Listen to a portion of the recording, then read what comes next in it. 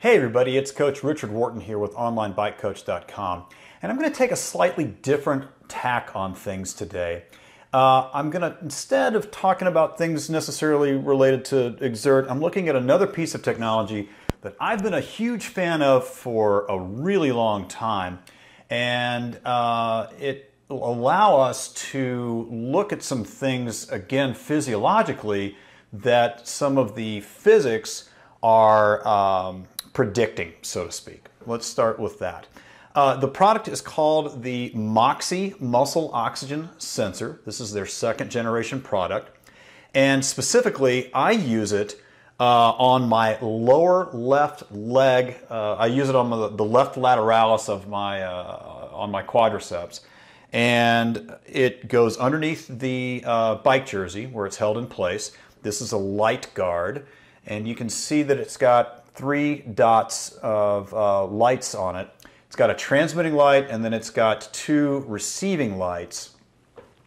And what it's doing is it's measuring saturated muscle oxygen as well as total hemoglobin.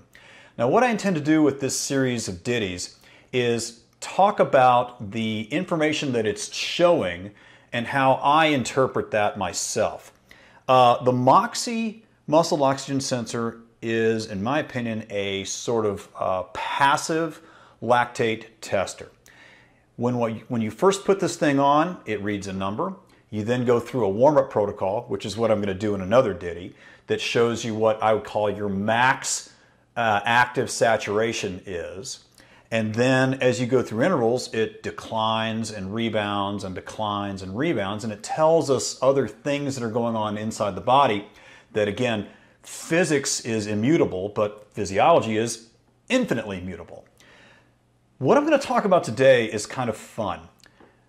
If we look over here, what we see is that per the Exert system, it's predicting that my lower threshold power sits at 205 watts. Lower threshold power roughly equivocates to lactate threshold deflection point 1. Remember what I said earlier. This kind of is a passive lactate analyzer. So LT1. LT2 is lactate threshold 2, which is your functional threshold power, again, more or less. But I'm just going to talk about LT1 and lower threshold power right now. Exert yesterday said that my LTP was 205. Well, if we take a look at my gas exchange analysis right here, what we see is this. This is a VO2 master gas exchange analyzer right here. And I went out and did a decent warm-up, and then I performed a steady state interval.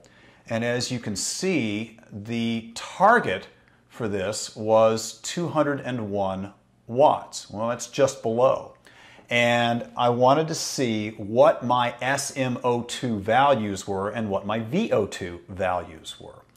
Well, as we watch the video, what we see is my SMO2 hovers at around 39 to 41%. Well, if my maximum active saturation is about 75 to 85%, and my SMO2 at 200 watts is about 41%, I'm pretty happy with that. I think that that value is pretty darn close. You know, it's basically telling me that I can ride at 200 or a little bit more watts, and I won't be moving into a tempo intensity. Because if you think about it, there really are only 3 phases, there are only 3 zones of training: breathing, heaving, and gasping. And those can generally be delineated by LT1 and LT2, or lower threshold power and upper threshold power. And so for a period of 13 minutes, 15 minutes, 20 minutes, I rode my bike at around 201 watts, just under that 205. And the Moxy stayed at about 40%. It never really dipped and it never really rose. So it was a plateau and it was stable. I'm pretty impressed with that. What that means is I can now go get more bang per buck per minute by riding at a slightly higher intensity than I used to, which used to be 150 to 170 watts.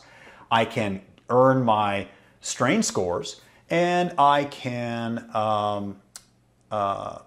achieve my volume goals while still maintaining a high level of aerobic enzyme fitness.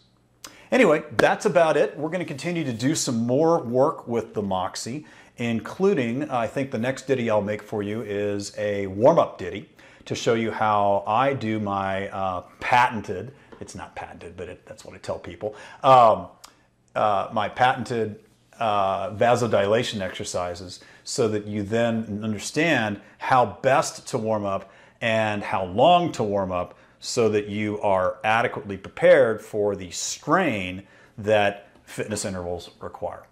Thanks so much and enjoy the ride.